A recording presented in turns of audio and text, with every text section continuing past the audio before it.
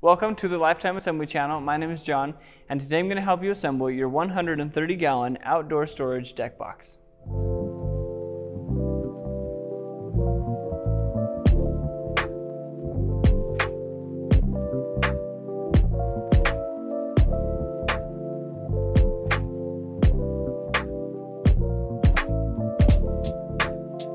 Before we get started, make sure the model number of your deck box is listed in the description below. This video will follow the steps outlined in the assembly manual that comes with the deck box. If you've already begun and need help on a specific step, check the comments or description below for a timestamp associated with each step. Now let's take a look at what's inside the box.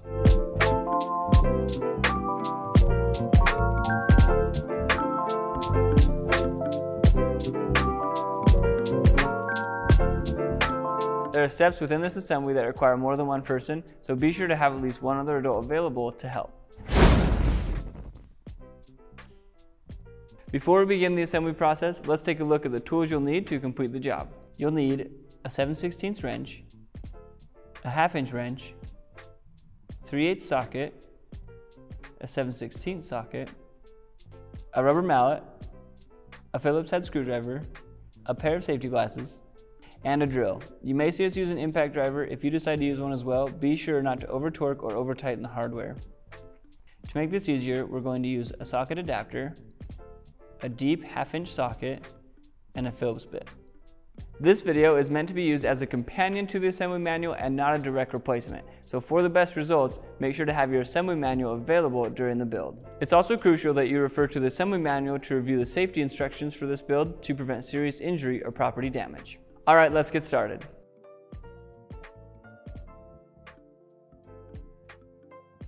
Take the back panel labeled ANA and slide the tabs into the notches on the floor panel just above the Lifetime logo. Slide the panel to the right to lock the tabs into place. Repeat the previous step on the opposite side of the floor panel using the front panel labeled AMZ.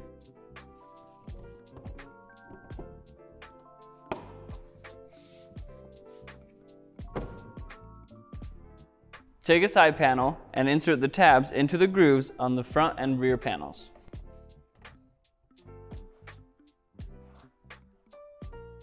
Once the tabs are in the slots, go ahead and slide the panel all the way down. Repeat the previous steps for the side panel on the opposite side.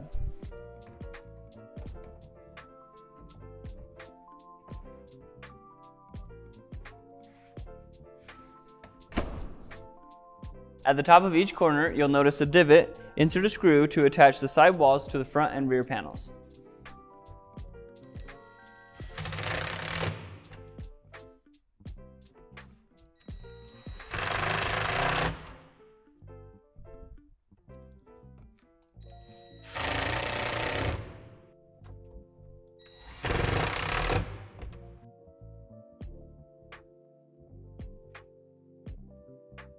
Slide one end of the lid support into the slot on the bottom side of the lid.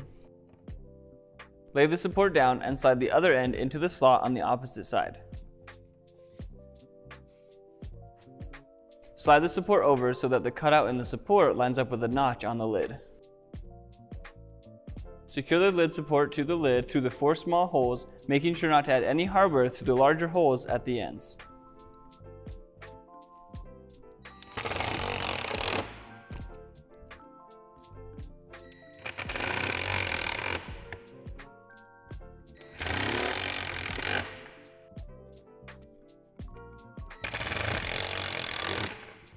With one of your hinges oriented like this, insert the ball studs into these holes also oriented like this.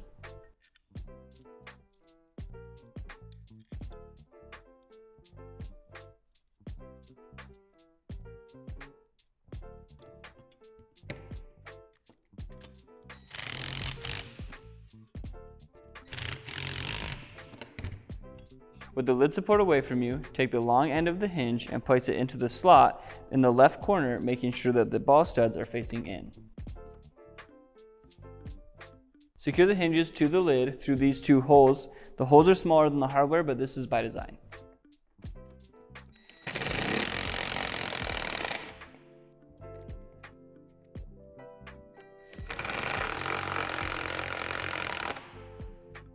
With the other hinge oriented like this, insert the ball studs into these holes on this side.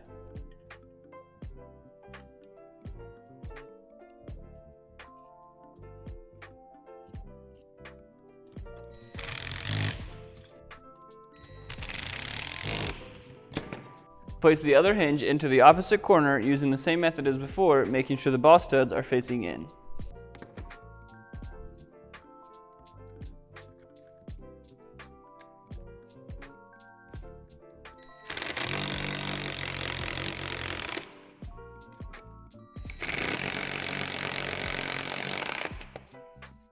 With the help of another person, lift the lid onto the back wall, making sure that the cutouts on the hinges line up with the notches on the back wall.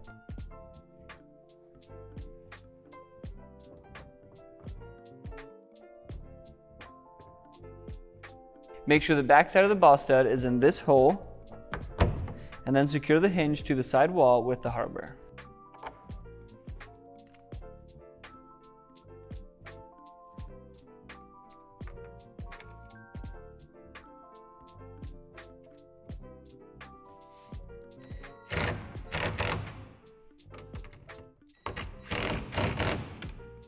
Now repeat for the opposite side.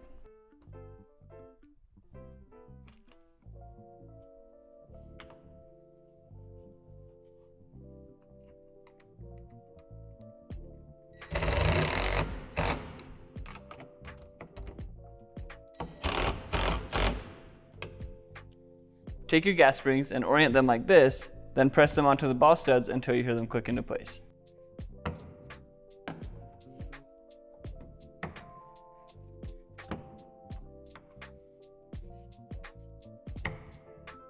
Thank you for watching this video on how to assemble your Lifetime 130-gallon outdoor storage deck box. If you found this video helpful, give us a thumbs up. For more content like this, subscribe to our channel. If you have any other questions, feel free to reach out to our customer service team and check out our other awesome products at lifetime.com.